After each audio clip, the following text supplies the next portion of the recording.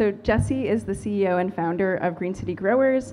She graduated from Smith College with a degree in sociology and studio arts, and has a previous career in television, including time at the Food Network, and also work on 2 reality television shows, The Hills and Wife Swap. So I hope we're going to get to hear a little bit about that. But Green City Growers has grown over the last 8 years. They build and maintain vegetable gardens, and they serve now over 200 customers. They employ people in the local economy, and I would say that they're just all around cool. So, so with that, I'm going to hand it over to Jessie. Hi, everybody. I'm really excited to be sitting during a presentation. I know that seems like a small thing, but anyway, my name's Jessie Banhazl. I am the CEO and founder of Green City Growers. We are a Somerville-based business. We're located across the street from Taza Chocolate. So those garden beds, all of those structures outside of across the street, that's us. So anyway, Green City Growers, the company, the philosophy of the company is to convert unused spaces into urban farms.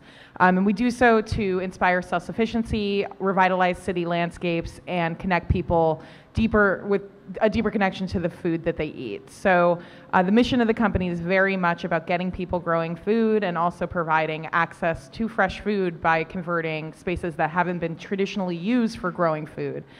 So the philosophy, again, is really based on food, food in the city. So we've been in business since 2008. Over the last 8 years, I've installed over 1,000 raised beds around Greater Boston and Eastern Massachusetts. We've worked with over 6,000 individuals and grown over 150,000 pounds in under 2 acres of growing space. So we specialize in intensive growing. We're most known for our rooftop farm at Fenway Park. We manage a 5,000 square foot rooftop farm on the roof there, which all of the food that we grow goes to the on-site restaurants. And there's also a concession stand item available to you if you are in the park. It's a kale Caesar wrap. They went from 0 to 100 in terms of 0 healthy items to 1 healthy item, even though it is still a Caesar wrap. So I can't totally endorse its healthiness. But it's kale from the farm, so it's organically grown kale that's grown on site, which is pretty neat. We just put that in last year. We put it in going into the 2015 baseball season. So that is the site that we are most noted for, though it is clearly one of the more recent sites that we've managed. We've been in business for a lot longer than Fenway Park, which has been a really interesting experience of kind of people not realizing that. But anyway, we also specialize in hands-on engagement. We've been really successful in developing employee wellness programs for businesses. So providing companies with on-site vegetable gardens where the staff are getting outside, they're growing their own food, they're in general just kind of engaging in the earth and also meeting people from different departments. We do these with a dozen area companies in the area, which include pretty big businesses like Athena Health, Google, Akamai Technologies, Harvard Pilgrim Healthcare, National Grid, Verizon. These are all companies that have on-site gardens that are managed by Green City Growers. And I'll talk a bit about how we ended up doing that, because it's not really kind of a logical thing to be growing food at businesses, but it really worked out in our favor. We also do school and education programs. So we do tons and tons of school programming. We actually run programs for Boston Public Schools, a charter school in Cambridge. We do the entire Lynnfield, Massachusetts elementary school, both of them, and we do all 5 Beverly, Massachusetts public schools. So the entire district of Beverly. We do all of their schools, which means if you grow up in Beverly and you go through 3rd grade, you actually engage in growing food as a part of your curriculum. So we're pretty proud of that. We also do the Boys and Girls Clubs of Boston. So we do after-school programs for them, and we run their summer camp program that we've run since 2010. So last year we did 4 after-school programs. We just got up to 8. So lots of education programs and, you know, really a huge diversity of the types of work we're doing. We're working with restaurants, we're working with houses of worship, we're working with schools, elder care facilities, hospitals, residential, Again, after-school programming, grocery stores, ballparks. It's been a really, really interesting journey in terms of kind of putting out these services of converting unused spaces and then providing maintenance and seeing where it's gone and who is kind of signed up for it. Clearly we didn't start out with Fenway Park. This is a picture of me when I started the company. The picture is most notable because I drew that sign myself and I made a carrot on a vine. For those of you who grow vegetables, carrots do not grow on vines at all. Neither do eggplants, but I didn't know that when I started Green City Growers. I didn't know anything about growing food when I started Green City Growers. I actually had previously, like Mia said, I grew food. I had previously worked in television production. I graduated from Smith in 2006 and moved down to New York City because that just seemed like the thing to do. I had kind of been looking to get a career in some sort of creative field. I had a vision of myself as like an art director at an advertising firm. That was kind of my vision of what direction I was going. And I tried to get an internship at an ad agency. And if anyone's ever tried to do that, it's like almost virtually impossible. They're like, well, I don't understand why you don't have any experience. And you're like, well, I'm trying to intern so I can get experience. And it's just like a secular, just turn down every time, just rejection after rejection.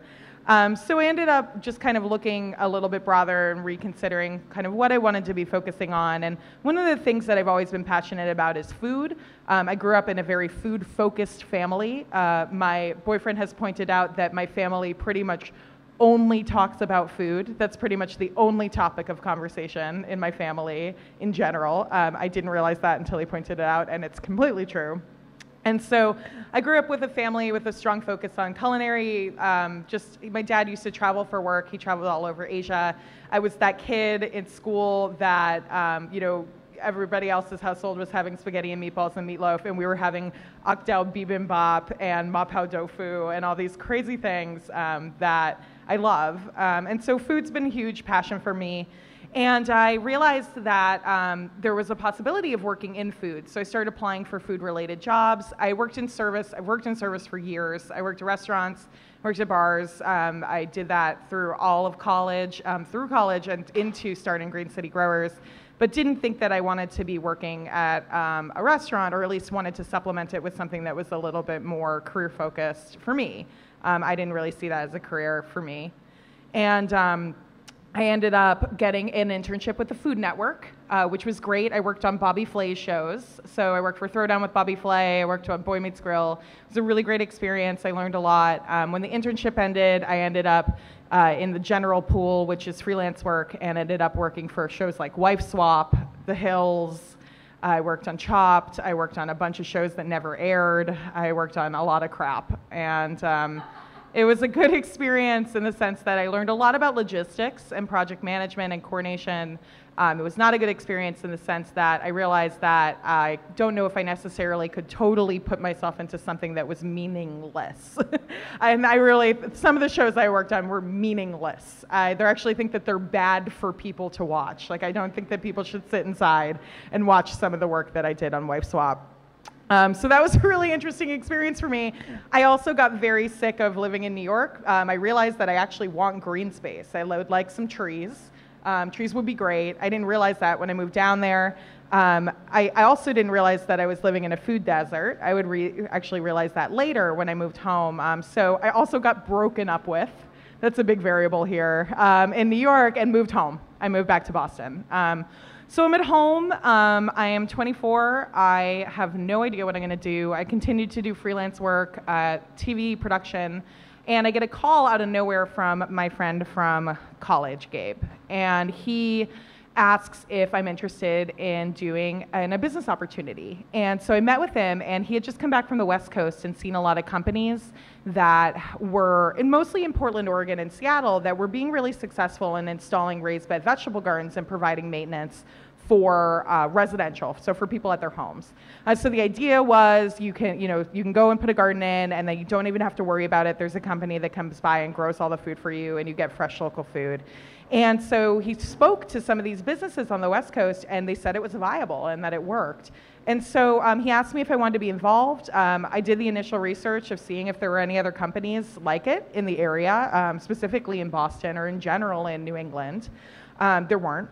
I looked a bit into kind of what the pricing structures look like, and kind of just in general, I didn't have a lot of background in the philosophy around growing food. So I read The Omnivore's Dilemma by Michael Pollan, which was a critical book for me in terms of feeling like I really understood what the issue was, really what the problem was that needed a solution. So that book was really, really inspiring. I said, yes, let's do this. And then looked online to see what you had to do to be in business, which pretty much is filing a tax ID number and getting a bank account. So it's actually a lot easier than you think. Whether or not we jumped into it too soon is a whole other conversation. So it was a great experience, kind of feeling like, okay, this is something I can work on. And so luckily we got started kind of in August of 2008. Which gave us the winter to plan. I did a lot of research about pricing structures. I built out a website. I built out what our products and services were going to look like. I took classes on how to do QuickBooks. Another big variable here is that both my parents are entrepreneurs. So I come from a line of small business owners. My grandfather owned a very popular clothing and shoe store in Beverly. My great-great-grandparents owned a bottling company that they sold to Coca-Cola in Portland, Maine.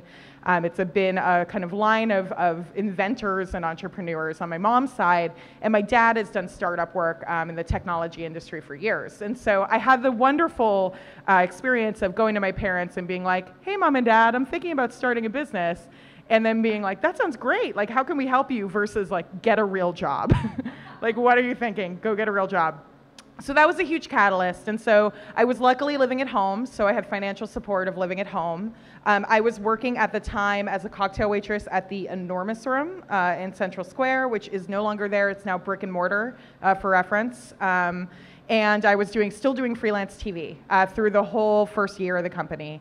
Then we hit a really great milestone. We got an article written about us in Edible Boston. It was huge. It happened going into the 2009 season, and it led to a bunch of customers, which were great. So we had people calling us. They were really interested. This is the image from Edible Boston. That's why I put it up. I look at it, I'm like, whoa, nice BlackBerry. If you want to, the picture definitely dates it. But it was great. It was really great. It kind of put us on the scene. That first year, we had about 15 residential clients that called that we would install garden beds. Gabe had the horticulture and carpentry experience. I was doing all the business management. So we really focused on residential. That seemed like a logical direction. It was also kind of what we were basing the company off of looking at other businesses around the country. And so residential focus, going to homeowners, putting the garden beds in, and that was really successful. But what we were surprised at is we didn't realize that there were kind of other applications for this. And in the first year, we got our first call from a restaurant. The restaurant at the time had 3 locations. It's Be Good Restaurant. They called us about putting kiddie pools on the roof of their Brookline location. And they were like, hey, what do you think? You want to do some farming with us? We'll pay you in food. And we thought it was a great opportunity to get started. And so we said, yes, absolutely. And we put some kiddie pools on the roof of their Brookline location. Those pools have since been moved from the Brookline location to Downtown Crossing, to a parking garage rooftop, which we expanded it to 40 pools from 10, and then again moved to the south end. So these pools have seen all of Boston at this point. But a really, really great application of growing in general because they're very, very mobile. So it was really good that we kind of decided that early on. But Be Good was our first restaurant, and we realized that it was possible to work with restaurants and that they would be interested in growing food on site. So that was great. And the other thing that happened is we got an inbound call from Harvard Pilgrim Healthcare. And they were really excited to have read about us in Edible Boston because they had been thinking for over a year about having an employee wellness program where their staff could get outside and grow food in the garden. And so they brought us that idea. They were interested in piloting it with us. They wanted to do it at 2 of their locations. They were excited to work with a local company. And so we were able to put in a bunch of garden beds at 2 Harvard Pilgrim locations, which was a huge contract for us at the time. Now it's like bupkis. But it was a huge deal for us. It was like a real commercial client.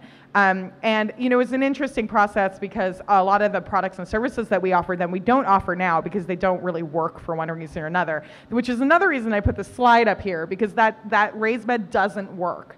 The one with the legs. The air goes below it and it dries it out, and we found it really wasn't that successful. But we did it, and we have since replaced it for them without admitting that we were wrong. So we're lucky when you get to do that. So anyway, we got started, and that was kind of the first year. Another big thing that happened in the first year is my business partner left. And he left in about June, July of our first season. I will remind you to earlier in this conversation that I don't have any horticulture experience at the time.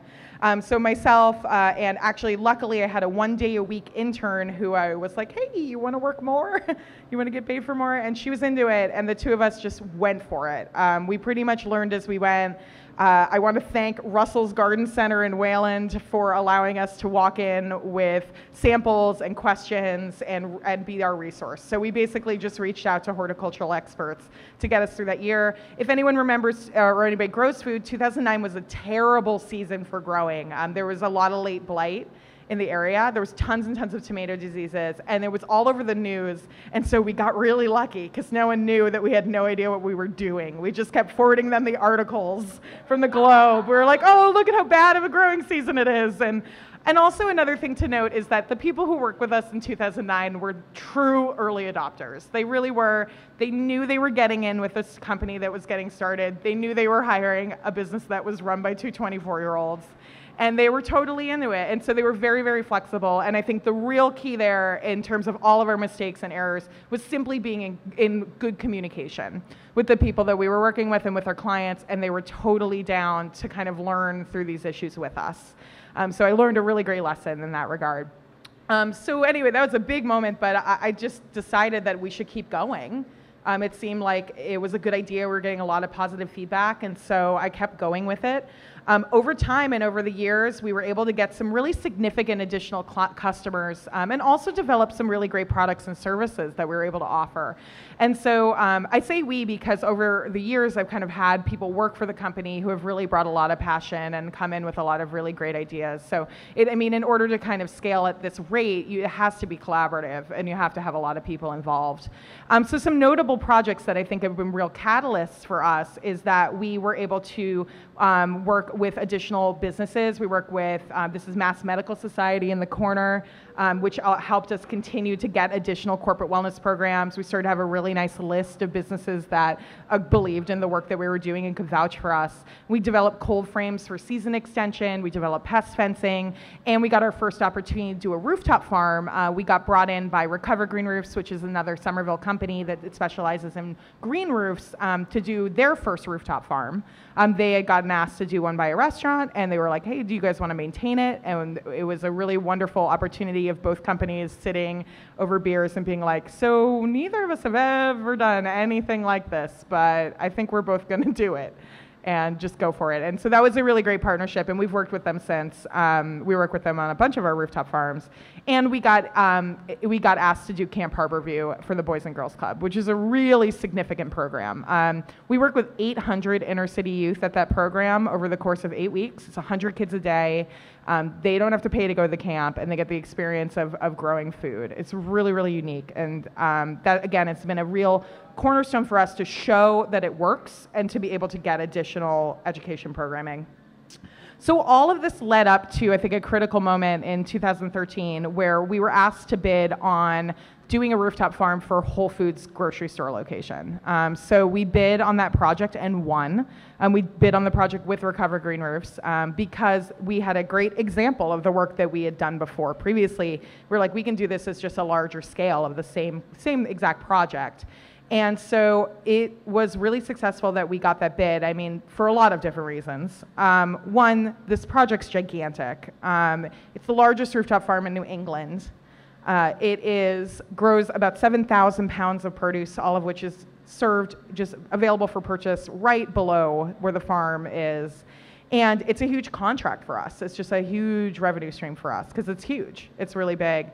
But it was really, really important in terms of showing the kind of credibility of having a national company behind you. And so, being able to say that we work with Whole Foods and being able to show this project as a showcase was a huge really turning stone for us in terms of what kind of growth the company could show.